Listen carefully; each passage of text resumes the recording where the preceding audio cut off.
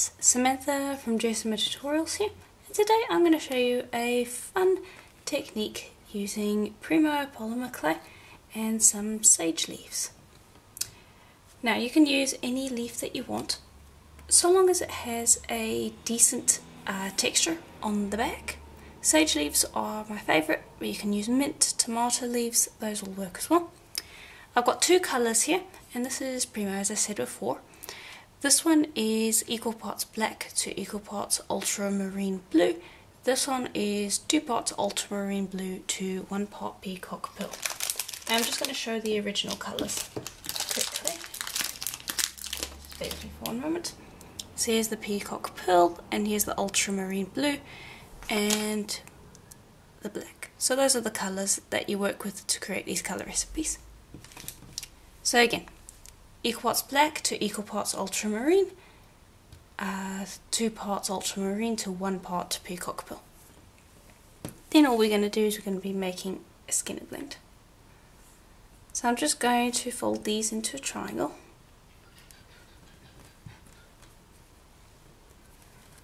And I double layered that one because it was a little large.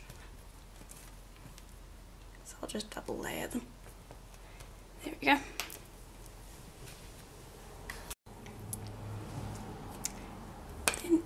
Just trim away your extra because you will have extra, and we'll use the one triangle that we have created here to resize this one. And all I do is I just pop it on top and trim away the extra so that they are the same size. You can also use triangle cutters to do this as well, makes it easier, but this is plenty easier as well. That up, then pop them together, leaving a little bit of the original colour sticking out on either side, and you'll make a skinner blend with that. And I have taught how to create skinner blends before in great detail. Just look up skinner blend on the channel and you'll find multiple tutorials on how to do that.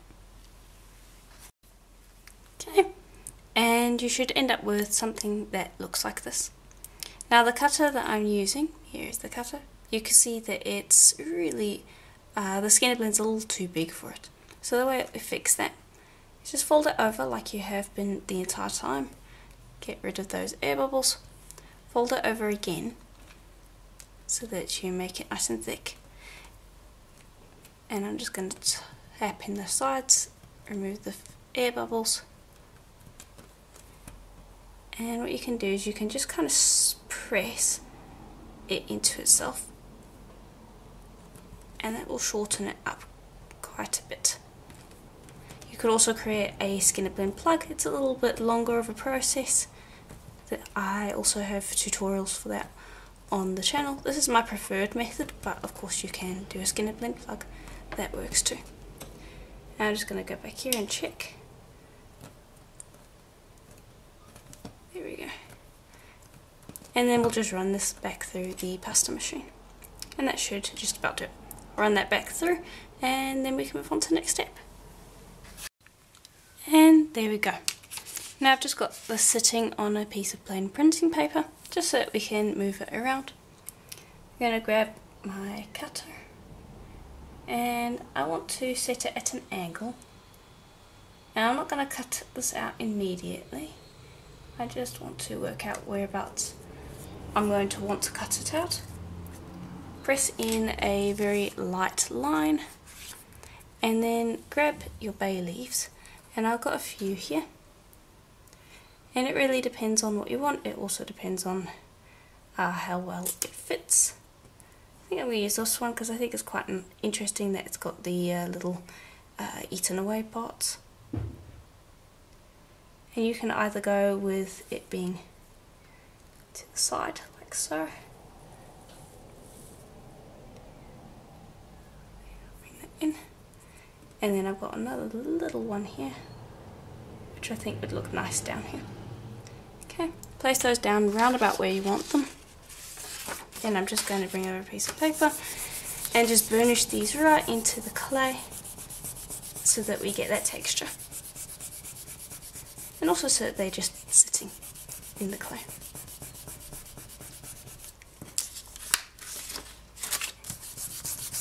do a little more up here. And there we go, that should do. Okay, then we're going to put this down first where we're going to be putting it. I can see there's a little air bubble here.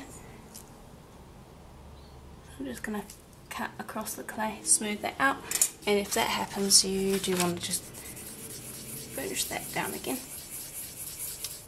just because it will have made a mark. But there we go. I'm going to put this round about where I am going to cut out my piece, and I'm going to trim away the extra blend. Now this is not getting wasted, this is still very usable. You can just recycle that straight back into a skin blend, and I'll show you right now how you can do that. You'll just pop that straight back into place, and if you run that through the pasta machine again a few times, you'll have a usable blend. I'm also going to cut away a lot of the top part, and that will be a colour that you can still use. Because what we're going to do next is pick up the bay leaves and then add some gold leaf. Well, these are sage leaves. I keep calling them bay leaves. I do excuse that. I was wondering what was bugging me there. These are sage leaves. But you'll pick them up. Try to get it as clean as possible. You can always pick out the extra bits, but pulling it all out at once is satisfying and is just ultimately easier.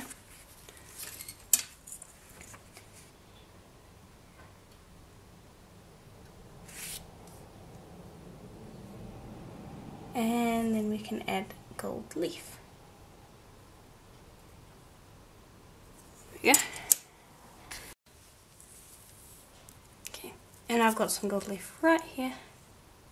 Just lay that over the top. I'm going to grab a big puffy brush, and I'm just going to press that onto the surface. And don't worry, I know that it's covered up everything, that's fine.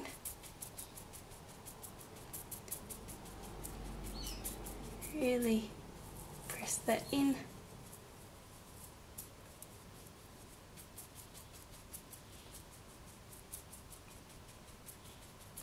Like so. Okay, then that is not going to completely stick to all of it, so just try to get as much of it on as you can, but to compensate for the missing gold bits, I am going to use some gold mica powder.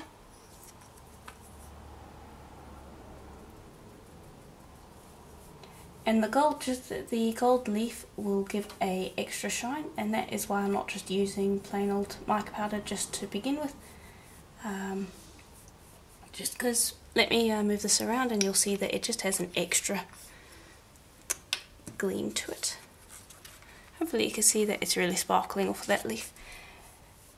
Okay, and we're going to be doing a little sanding later on to remove it from the outside area here, so don't worry about that. For now, just brush away the excess and make sure that those leaves are completely gold. Okay. Okay. Now I am going to trim away the excess leaf here, just because it is a bit in the way and is going to float into areas it should not be. So I will trim away the extra leaf. That's up to you. Next step is going to be to apply a liquid clay pattern. This is optional, but it does create quite a nice effect. Yeah, just remove that extra. Then I've got this nice sari ribbon, and I'm going to set it at an opposite angle to the leaves. Now don't press this down too hard, because you don't want it to interfere with your leaf texture. And I'm going to bring over some Kato clear liquid clay. You can use any translucent liquid clay you want, so long as it's translucent. I prefer the Kato one because it leaves a little bit of a shiny finish when you're finished with it. So that's why I'm using that. Now what I'm going to do, I'm going to use a very small brush because I don't want to get too much here. And I'm just going to tap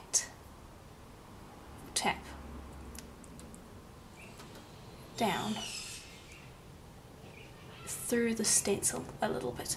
And what's going to happen is once we've baked it, that liquid clay is going to go translucent, but it's also going to protect the gold leaf. So when we go to sand, some of the pattern will remain. So I'm just going to do a few swirls. I don't want too many. And this is completely optional. You can use any pattern you want. I just think this will look cool.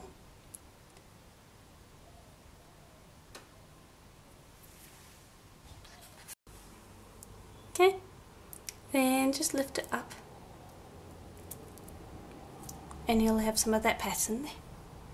Now it's not going to be perfect. Make sure you use a pattern that isn't particularly precise because it will leak through the stencil because you haven't pressed down fully, but it will leave an interesting pattern. And I'm going to grab this and I'm going to cut like I planned to.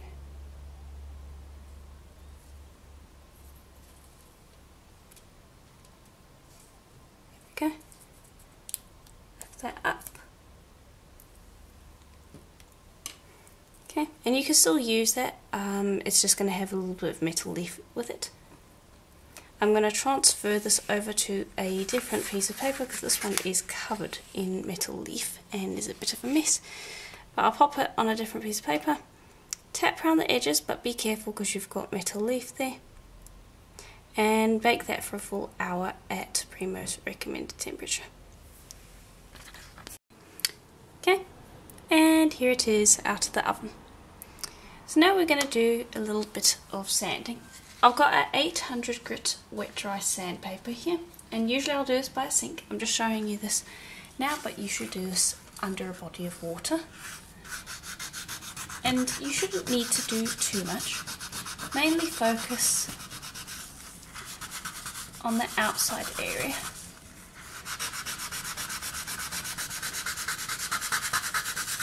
Like so. And this is going to remove a lot of that metal leaf. And that liquid clay is just going to have left a little bit of a pattern. You're not going to get a very specific pattern. It's just so that you have patches of metal leaf really. And just continue sanding along the outside. I also will sand a little bit on the leaves just to highlight, like so, and just continue until you're happy really. Okay, so I've sanded it and I decided I didn't like the gold on the blackish blue areas, so I just ended up sanding off all of that. If you like the pattern then keep it, but I ended up just not really liking it all that much. So now we've got our little leaves and I want to actually create a border. So what I'm going to do is I'm going to bring over our Skinner blend from earlier, and I've just run that through the pasta machine a couple of times, and this will allow us to essentially recycle it. And I'm just going to pop it at an angle. I'm not worried about it being perfect. Actually, let me put this on a piece of paper first before I do this. That way I'll be able to move it around. There you go. Just squish it on. If you're using the raw clay, you should be all good without popping liquid clay and such. Pop that to the side. We will use that in just a bit. Next step is going to include a extruder and the dark kind of black colour mix that we had before. Just go pop that into the extruder. Cut away the extra. I have a circle disc and the other side of my extruder. Pop that onto the end, and you can roll out a length of clay if you want to. This just creates a nice even piece, and it's a lot quicker. So just tighten using the screw, and then you'll have a nice length of clay come out. sorry, it's a little squeaky. There we go, that should be more than enough.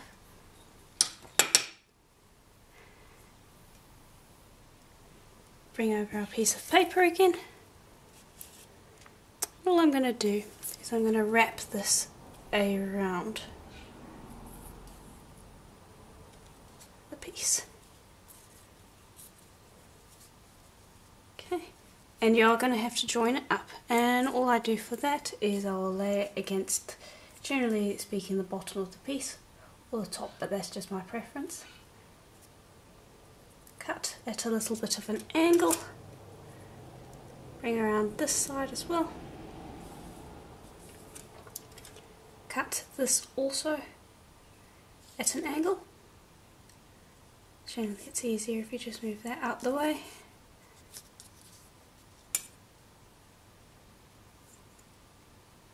Cut that also at an angle,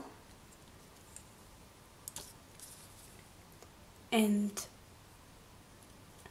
you may have to do a little bit of trimming, so just bear with me for half a second while I trim away the extra clay there. It can be a little finicky, but I think it's a nice way to create a border. There we go. And you should be able to fold that pretty much into place. Okay. Then I will just use a very small ball tool to help me just smooth out that seam. And sometimes you get it cleaner, sometimes it won't be as clean and you'll need to do more cleanup. Generally just fuss on that end to smooth that out. You can use your fingers to really smooth it as well, like so. Okay, then once you've got that smoothed out, just take a craft knife, nice sharp one, pop it down, and generally I will rotate the paper rather than the knife. I just find that it gives me more control, and I will cut around that border like so,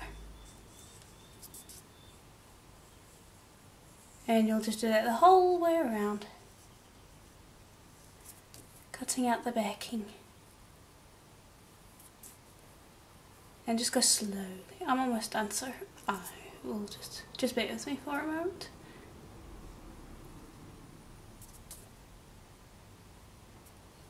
There we go.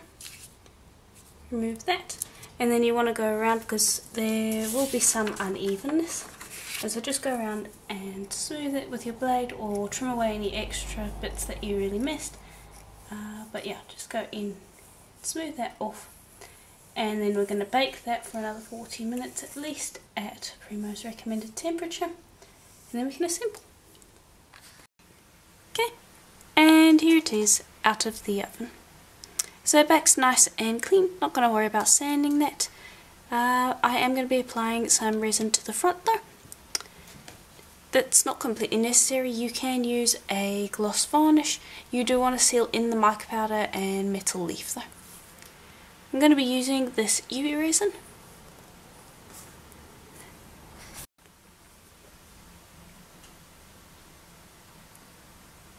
I'm just going to apply that around, and I'm going to see if I can keep it off the border just because I think it will look nice, but if that doesn't happen, that's fine.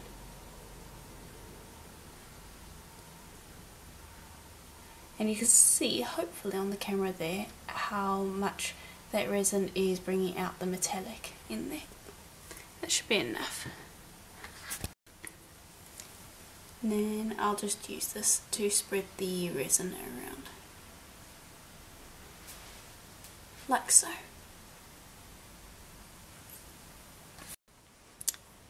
Okay, and here it is out of the UV light. I put it in under a UV light while the resin is still wet for about 15 minutes to cure it completely, and it should be rock hard. And then we can move on to the last step before we can assemble that, which is to add a bail. And for that I'm just going to be adding a stick-on bail. and I'll just add it to the top over here, and it'll be a nice clean bail without us having to drill the sides or the front. So what you're going to need is some glue for that. I've got some 2-part epoxy glue here, which works very well. Just make sure you do this in a well ventilated area because this glue stinks. Just squeeze some out. There we go. Cover that up again. Okay. Okay, put this to the side so I don't end up mixing in there. And I'm just going to mix that up. And you don't need a lot. This is actually quite a bit here. I would highly recommend making a couple of pendants and then doing the glue stage so that you can use the glue multiple times, because this is enough for like at least 5 pieces, if not more.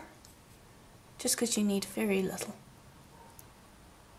Okay, that should do.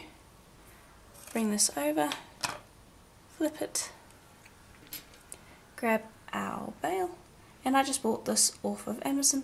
Just type in stick-on bails.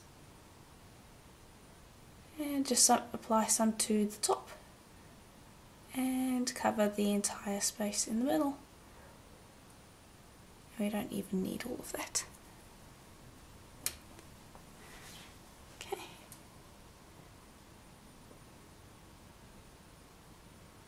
Then I'll just place that on, and it won't seal immediately. You have a bit of time to move it around. And I also will check the front very quickly to see that it is in the right spot. Okay. And then you're just going to leave that for a full hour to cure. Okay, and here we go. Nice, easy, clean bail.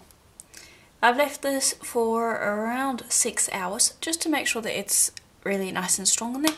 I would actually leave it a complete 24 hours before actually wearing it, just to make sure that that glue is completely dried. To string it, I'm just going to simply use this rubber cord. Nice and easy. You can use any cord that you want, but I think this is nice and simple and works well. But yeah, that is basically it. Very simple, easy pendant. That's not silkscreen, stencil technique, where you put the liquid clay over the gold leaf. Sometimes works, sometimes doesn't. Unfortunately, it didn't work this time around, so you can feel free to skip that step if you want to. Also, if you don't like the gold, you can easily use silver leaf as well. Any colour metal leaf if you want. You can change the background, use different leaves. There's a bunch of different ways that you can do this technique. But yeah, I do hope that you enjoyed it. If you did, please let me know in the comments below, and I'll see you in the next one. Bye for now.